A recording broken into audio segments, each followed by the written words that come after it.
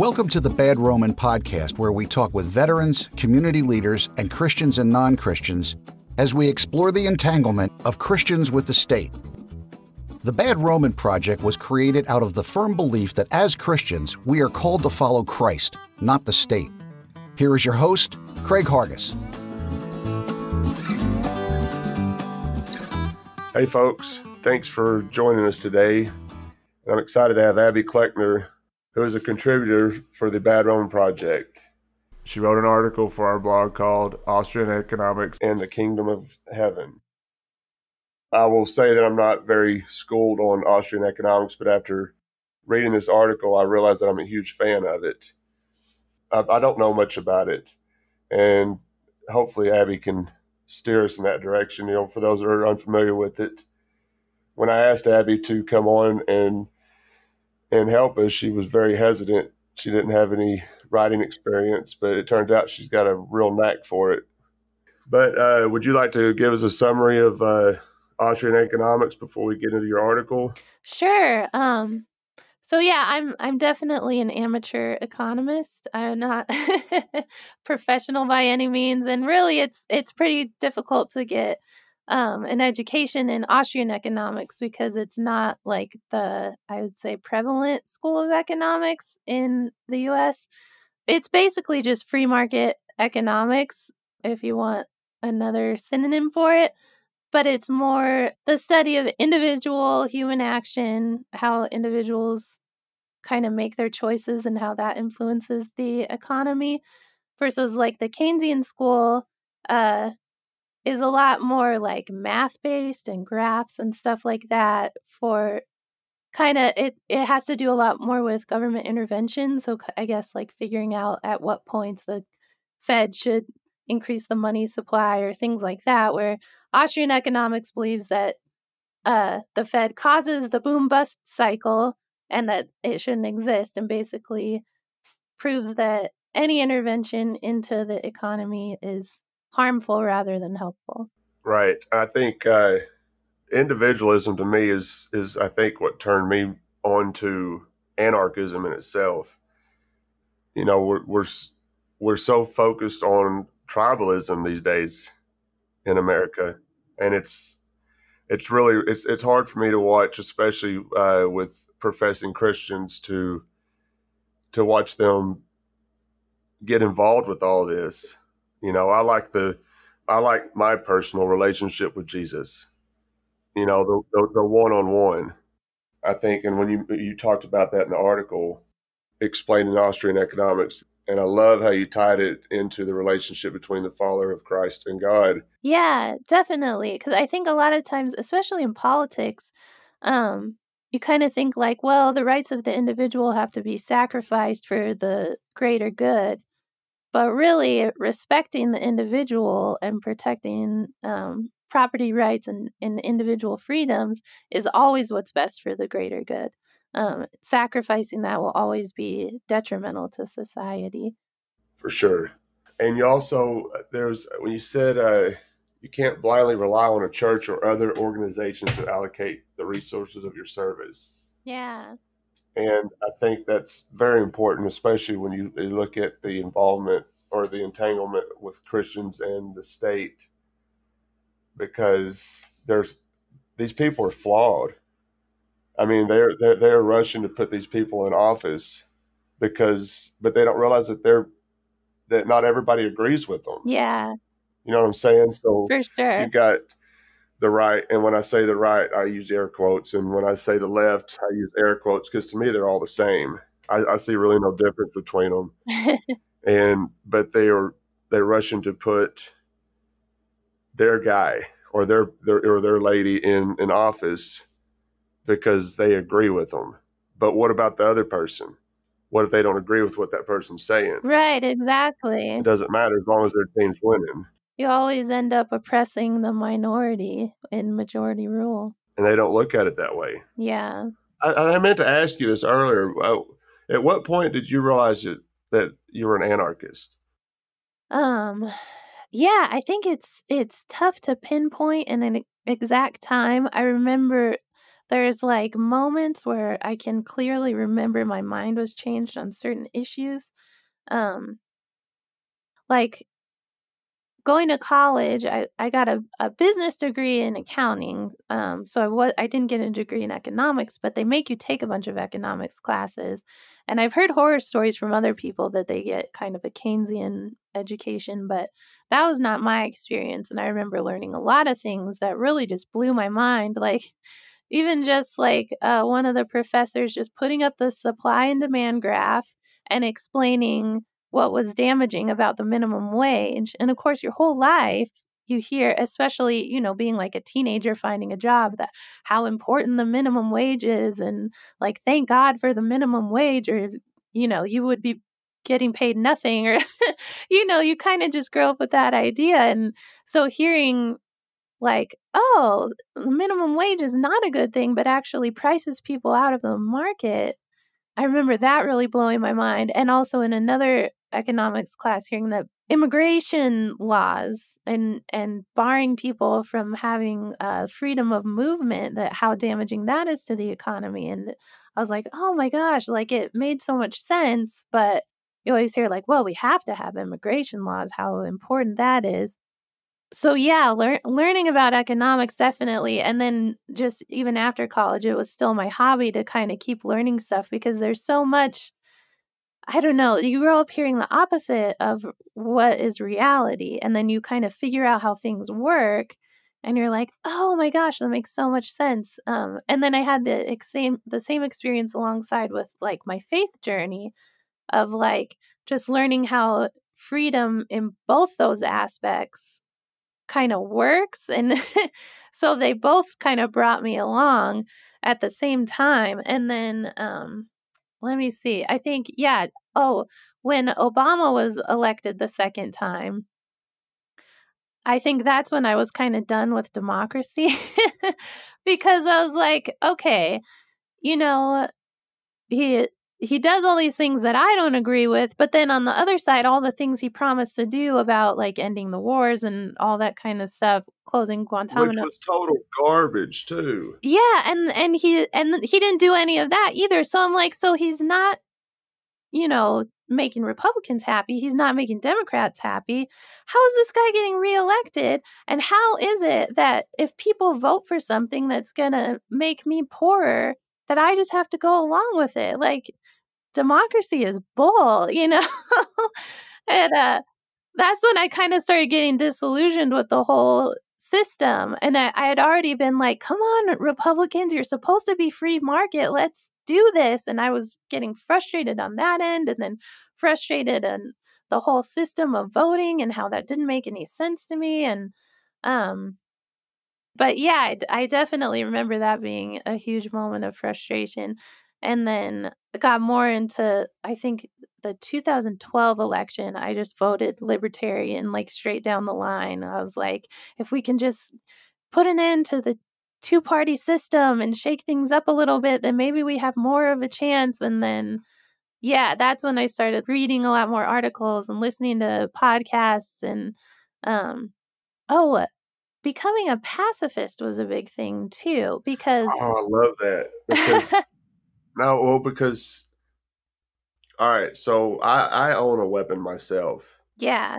But I don't, and I like to shoot guns, but I don't, the more I look at it as far as pacifism, I don't think that's what we're supposed to be doing. I'm saying we're not supposed to be.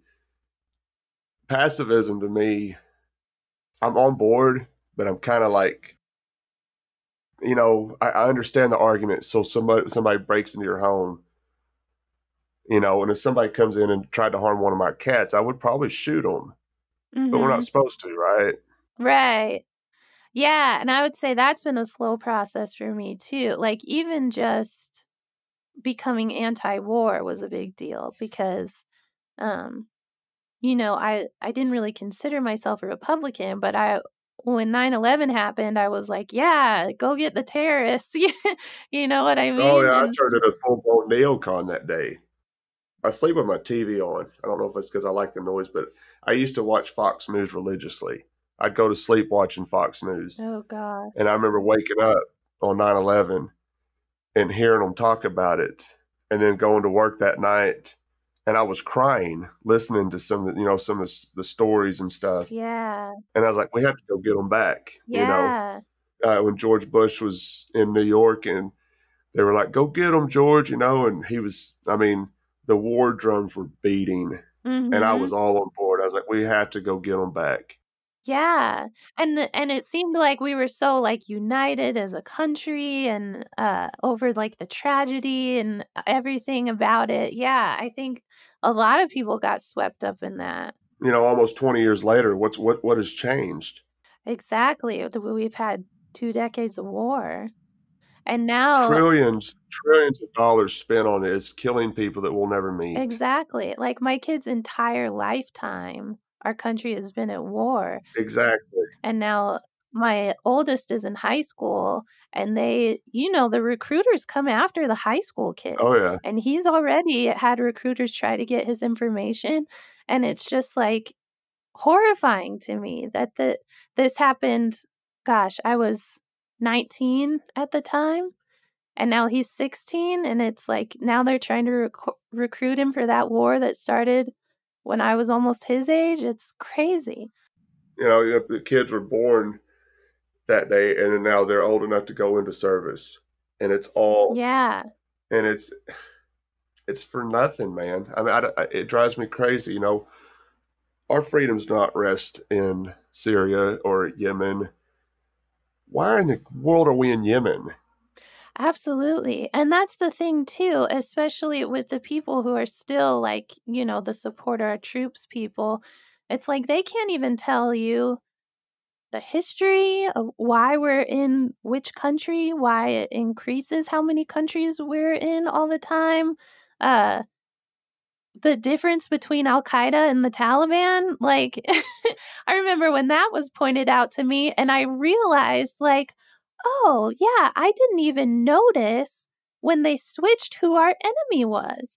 And it's just like when you read 1984 and it's like, oh no, we're at war with Eurasia. We've always been at war with Eurasia. Like they have successfully done that to us. I remember, realizing that was a big deal. Like, oh my gosh, how do they do that? It's like we're all under mind control. Have you ever seen the movie The Others with Nicole Kidman, where they're like ghosts but don't realize they're ghosts? Oh, yeah. I did see that a long time ago.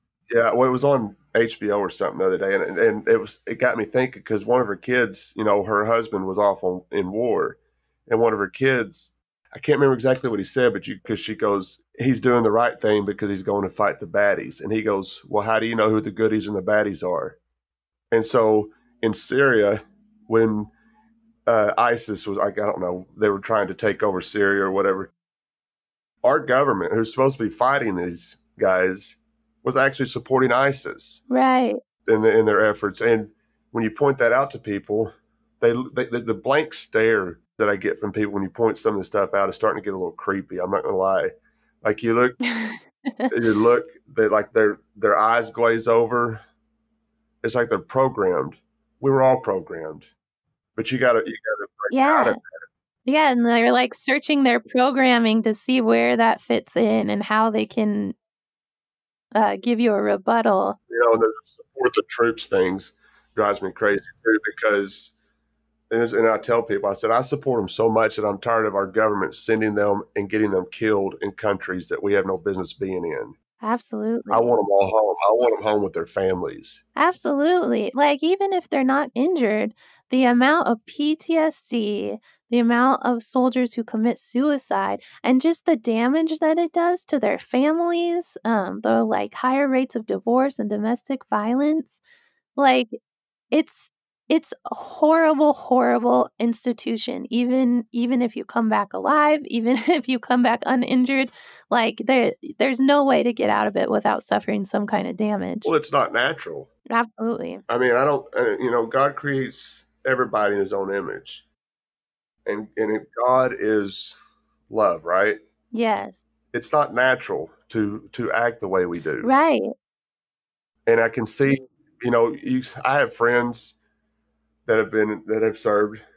I have family that have served, and the stories that they tell me that I've heard them talk about, and they don't talk about it a lot, but when they do kind of open up about what they saw, over there, it's heartbreaking. But a lot of them are still entangled in all that too, Mm-hmm. which it is what it is. I mean, I think if we can just maybe one person at a time kind of deal. Yeah. And stop the young kids from joining too. Like if they can have their eyes open to the reality before the recruiters tell them all the stuff they tell them, like free college and health insurance and all that kind of stuff. Oh, yeah, it's not free, by the way. Right. You live in Colorado. I've been from the South. I live in Tennessee now, and this guy I work with is big into the Civil War, and he loves reading about it and talking about it. And I'm like, they were killing each other. Right. They were killing each other. If people would let that sink in for a minute and think about what's happening, I mean, we are advocating for killing. And I'm talking about just Christians. Now, Mm-hmm. people that non-Christian are going to do whatever they're going to do. But my focus or my goal with this project is to get Christians to pay attention to what Jesus taught. The Sermon on the Mount is beautiful. Yes. Love reading that. I try to read it, at least once a week, and because it helps keep me focused. Because I could walk out the door and just be as hateful as the next guy. Right. But if I try and keep that focus, it helps. I think if we show the love of Christ, that will change people's minds. Yeah, and I think that was the thing. Growing up, being a Christian, you hear all the time that you're supposed to love your enemies. Like, that. But I don't know. I guess in youth group and stuff, you think of enemies as being like, oh, the girl who's mean to me in my math class or whatever. But then becoming an adult and being like, I don't know, you separate out like, well, like war is different and like self-defense is different. But then it's kind of like, well, I don't know, if the person trying to rob my house or not, I hesitate to call like the people we're fighting in the Middle East our enemies because most of them are just regular people that we don't even know.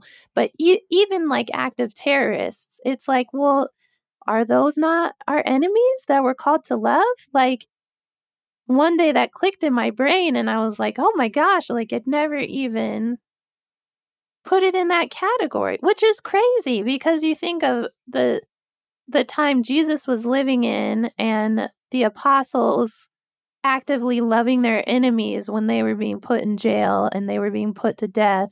Like those were the people that they were called to love and not fight back against, And it's just like we're so sheltered in our country that we think of people we disagree with as our enemies rather than people that we're like our government is actively killing, which it's just crazy. Yeah, exactly. I don't know, man. I don't know. Like Facebook memories drive me crazy because a lot of my old neocon posts show up and I don't even know that guy anymore.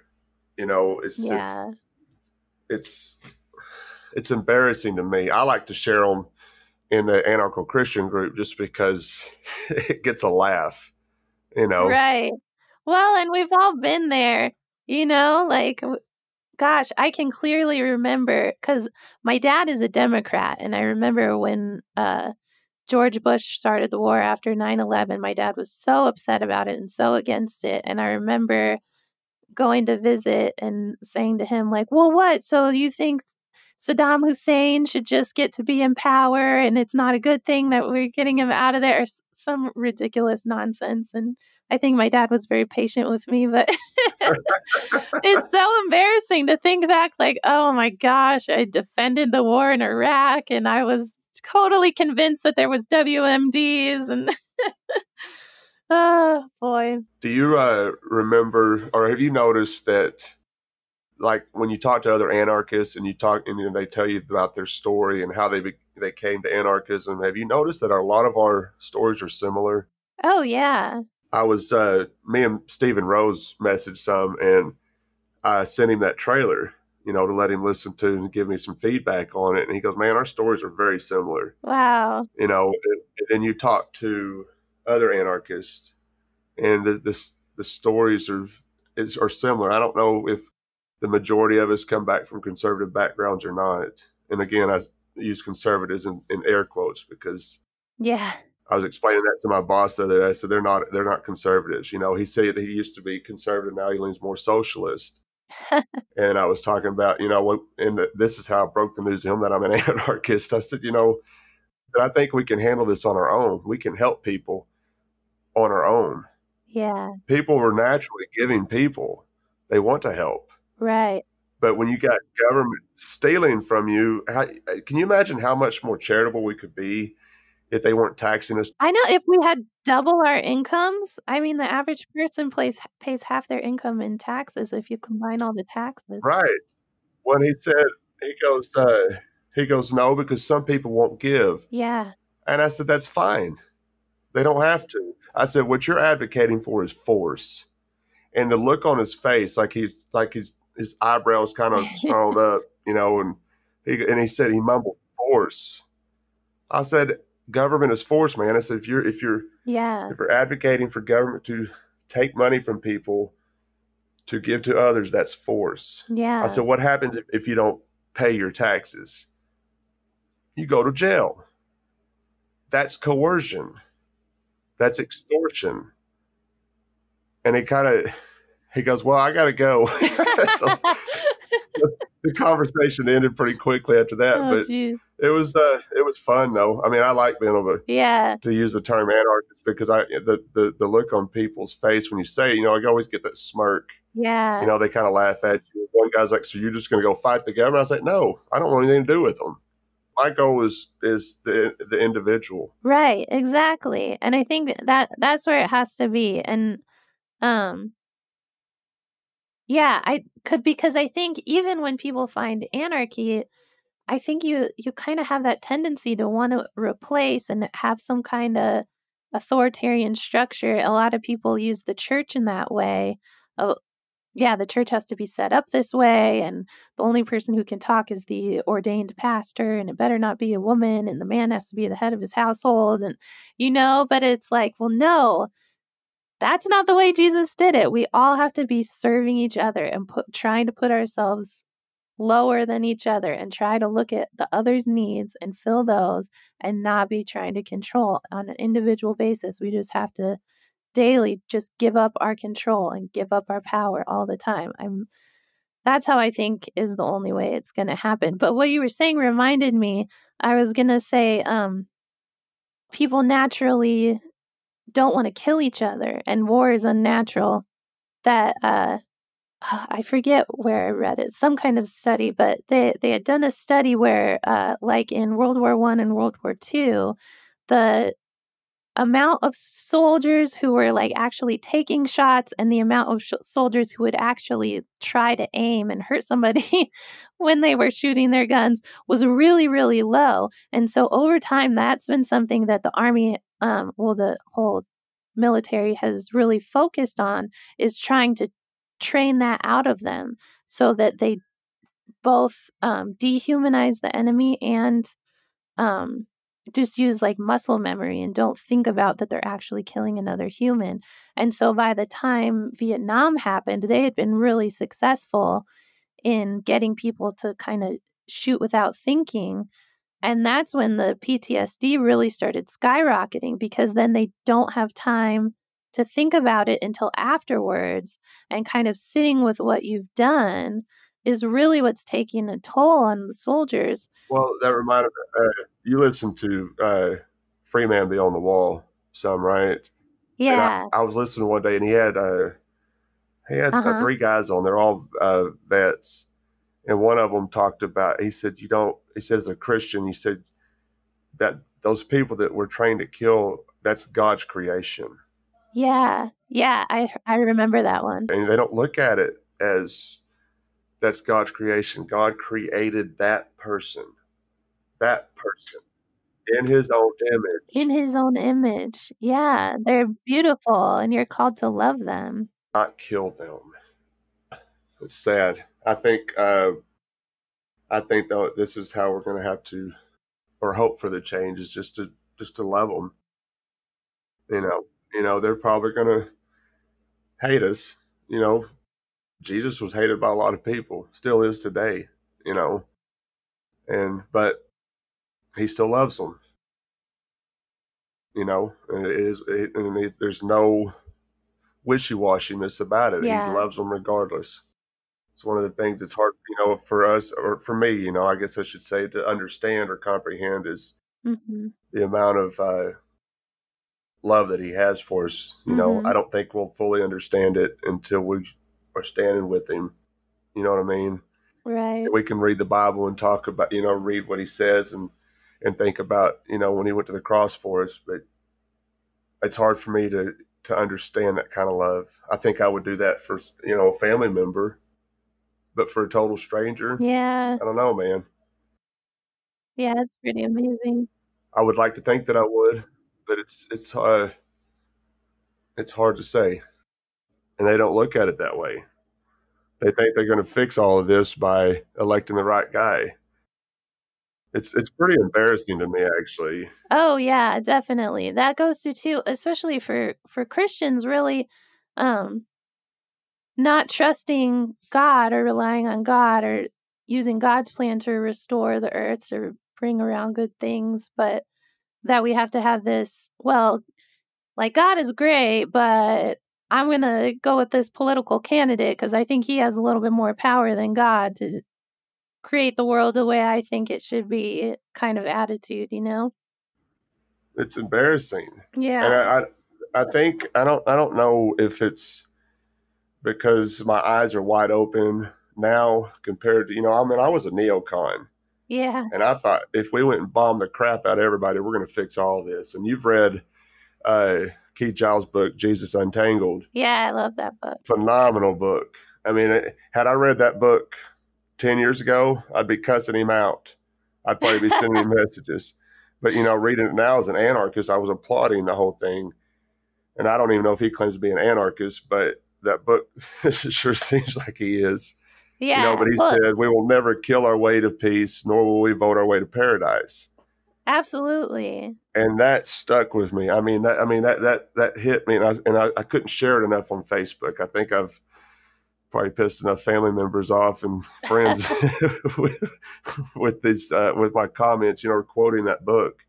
Yeah, it's a fantastic book. Yeah, it really opened my eyes. Like, I was already considering myself an anarchist before I read that book, like you. So it gives you a different perspective. But I think I was still a little bit, I know the last thing to let go for me was voting. And I hadn't voted. That was when it came out, like right after Trump was elected. And I was glad to not vote in that presidential election at all.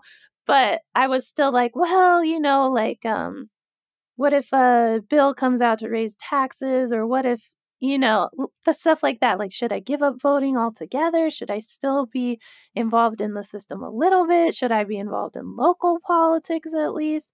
And then I read that book and it just made me realize, like, that's coming from fear. That's because I don't trust God and the Holy Spirit to do work in my community that's going to resolve these things. I'm still out of fear putting my trust in government. And I was like, oh man, I'm totally done with government. I'm so excited. Like, that's it. I'm grinning like a possum. I'm grinning like a possum listening to this because it's a good segue into what I was going to talk about next. Cool. Is when you let me see. When you your example of the FDA using fear to justify its existence had me applauding when I was reading this. Because that's exactly what government is. It's based off of fear. Yeah, exactly. They tell you, well, if we don't, I remember, I was a huge George W. Bush fan. And I thought we have to get him reelected. Otherwise, they're going to come attack us again. Yeah. Because the Democrats are weak on foreign policy. Turns out the Democrats are just as hateful as Republicans Right? with Yeah. foreign policy. They pay lip service to it, but you're absolutely correct. It's all based on fear. I had a friend of mine tell me he doesn't vote for people, but he votes for issues. And I'm like, well, but you're still begging the government. Yeah. This is my viewpoint. So you're still asking the government permission. No, I don't need them. Exactly. The thought of anarchism or a voluntary society scares the crap out of It people. does. But they don't understand what anarchism is. Mhm. They see like Antifa. That's what they view anarchism as. Right. And that the government projects that. And so they think you have to have government. Otherwise, this will all fall apart. Well, newsflash, it's all falling apart. Right. Yeah. Like, people are getting bombed and murdered every single day. We have the highest incarceration rate in the world. Like, I don't know. It seems like it's going pretty bad. Like, Yeah, right. I mean, how in the world is this better with government? right, exactly. Hey, I got an idea. Let's just give it a shot and see how it works. Yeah, give it a try. I'll leave you alone. You leave me alone. You know what I'm saying? Yeah. It drives me crazy to the point that I had to stay off social media sometimes. I've spent a lot of time. So this whole project has given me an outlet, kind of giving me a pedestal, if you will. And I can leave my family and friends alone because I think they get sick of my Facebook posts sometimes. But, Oh my gosh, I know. Because, yeah, people don't even think about, or I annoy my family because, in any random movie, something will happen and you'll be like, well, the state shouldn't be involved in that. And my husband's rolling his eyes like, Abby, oh my gosh, it's a movie. Can we just watch it and enjoy it without getting lectures on anarchy and economics? I think you posted something in an anarcho-Christian group one time about your husband seeing something on TV or something, and he related it to you, saying this is how she wakes up every day. Oh, yeah. It was Twilight Zone. There's the episode of the Twilight Zone where it's like doctors working on this lady, and she looks totally normal, but they keep telling her that she's like so hideous, and the government's requiring her to keep undergoing plastic surgery so that she'll look normal. And at one point she sits up in bed and screams, "The state is not God!" And my husband looks at the kids and he's like, "That's how your mom wakes up every morning." That's awesome. Yeah, I remember seeing that. And I laughed out loud literally laughed out loud when I read that, because your husband hears that. My cats hear it every day. Because in the trailer, Cubby likes to chime in from time to time, but she's heard all this in the past. Yeah. Hey folks, Craig here, and I'd like to let y'all know we are always looking for writers to contribute to our blog. I don't care if you have any experience or not. 2 or 3 of our contributors had no prior experience writing, and it turns out they have a real knack for it. Our project coordinator helps them put the articles together, and she publishes them on our website and Facebook page, and you will also have the option to come on the show and go more in depth about your article. So if you like what we're doing at The Bad Roman and would like to try your hand at writing, then send us an email at thebadromanpodcast@gmail.com. We're having a blast with this project, and we would love for you to join us in helping promote it. Now back to the show. The parable that you shared with Matthew 13 in your article, the whole idea behind the gospel is to show the love of Christ without force. I had never read it Good. the way you did. And after reading your article and then reading the parable again, that was pretty cool. I think even statists could look at government and be like, government is force. But do they see it? But they don't see it that way. It's like it's only force if it's against them or their team. Yeah. Not when they're forcing it on somebody else. Right. Or, yeah, it doesn't count like if it's worth it. Like, right. Yeah. And just the idea of that we're here to focus on growing the good and not tearing out the evil. Like, God will take care of evil and we just have to grow the good. And the idea of doing it on an individual basis, like interacting with real humans, I think that's the other side of it, is we want to like outsource building the kingdom to a government who's like has no interest in the kingdom, but we're like, well, they have all the political power, they have the police and the army, and they can write laws and they can make everything a certain way. But when you really look into it, that it doesn't work out. Just like with the FDA, like, yeah, we all think, oh, yeah, we should have good, safe food and good medicines that we can trust, and that's a good thing for the government to regulate and make sure nothing bad gets into our food or whatever. But then when you see how it actually works out in reality, and how it's used to really take advantage of us and stop good things from happening and allow evil things from happening, it just becomes this money-making process based on fear, like we talked about before. It's like, yeah, if you're trying to use the government to accomplish good things, it's not possible.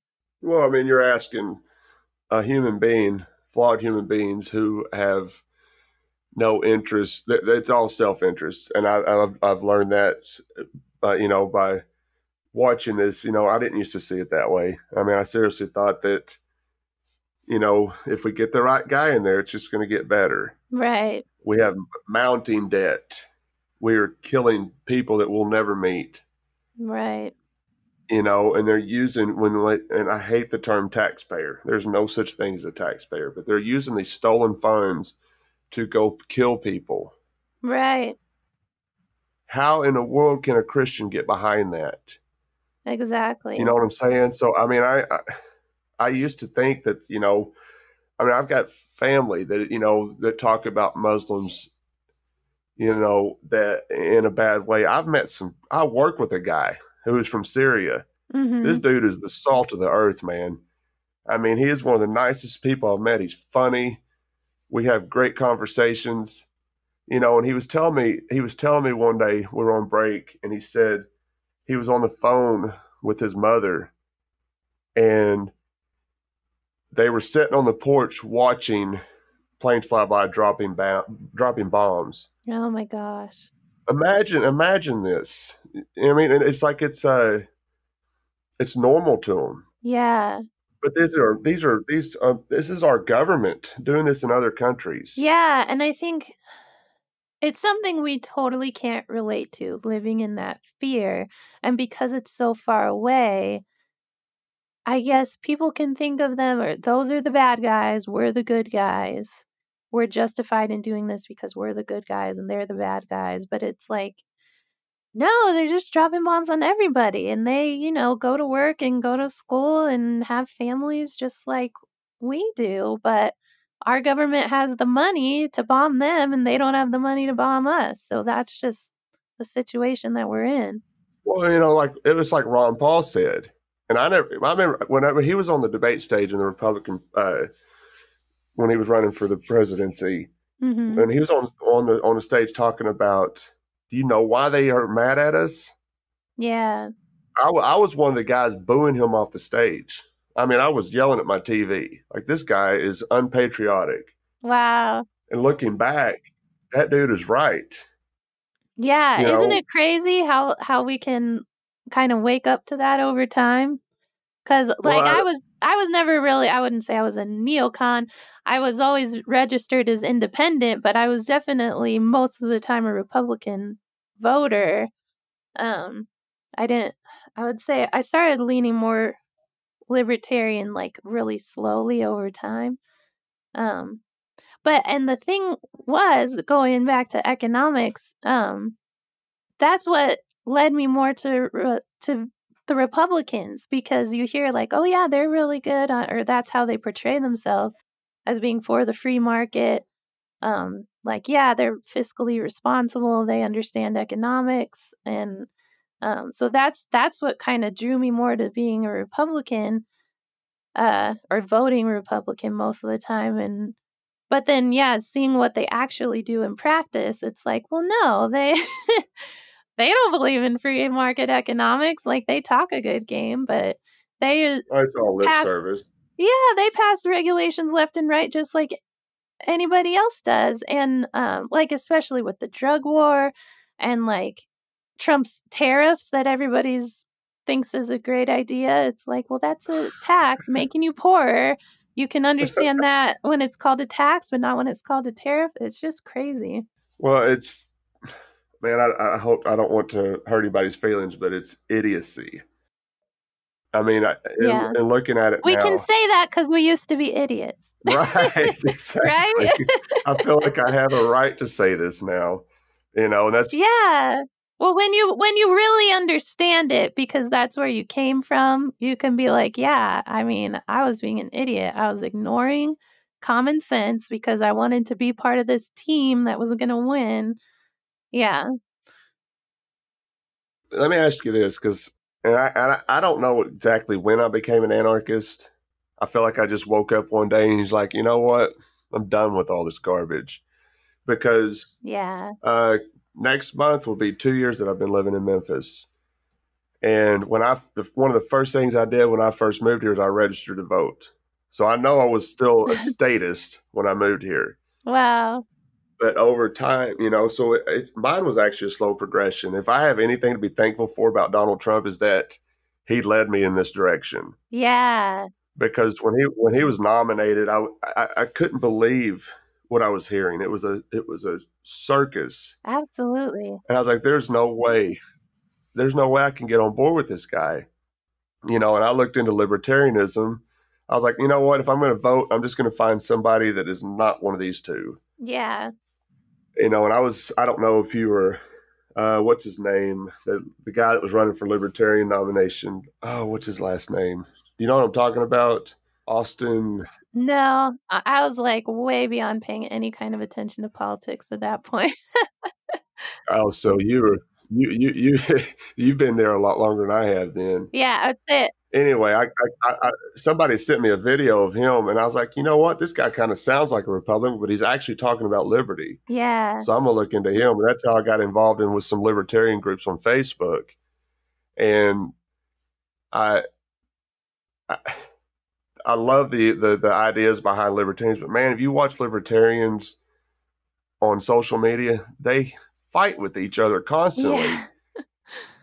And it drives me crazy. I was like, we're supposed to be on the same team, and y'all are acting like they're a Republican or a Democrat. Yeah. And then you show up at Libertarian National Convention or something, and they got some dude on stage getting naked. Oh my gosh. Come on, man.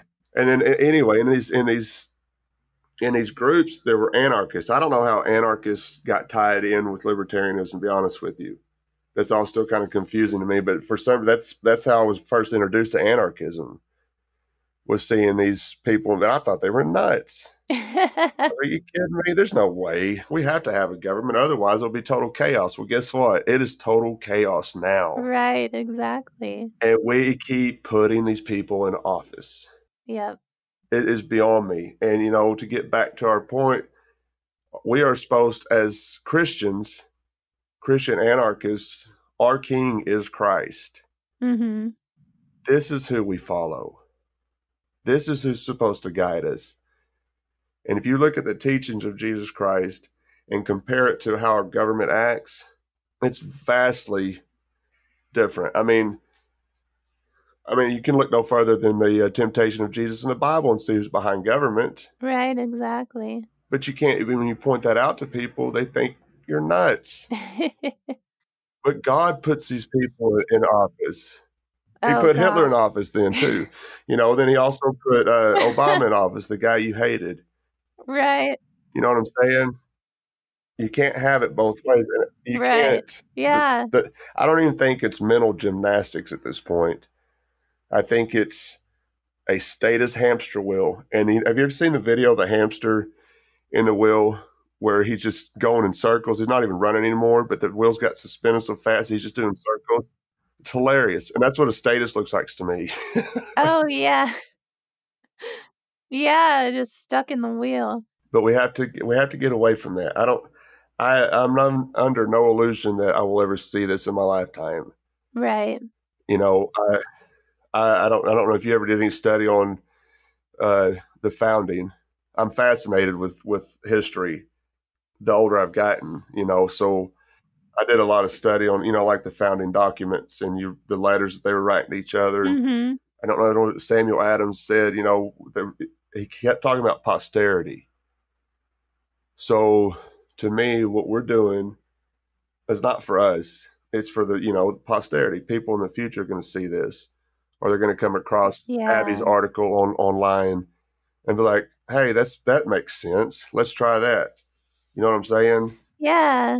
Yeah. I think every little bit that we can affect, like, it happened with you and me that we used to be statists, and then just over time, hearing the ideas that made sense, it changed us. So I feel like, it can change other people too, and it might happen slowly, but I want to be part of that change. And especially like for my kids, teaching them a different way, and for their generation will hopefully be a little less statist than our generation, Yeah.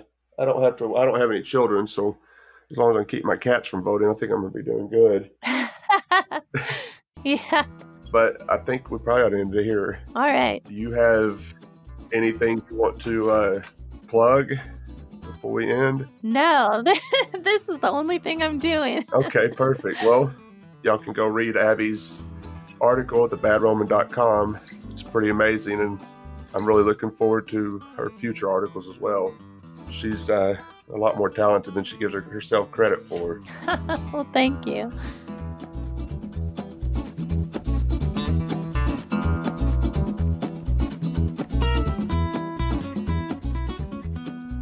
Thanks for joining us this week on the Bad Roman Podcast.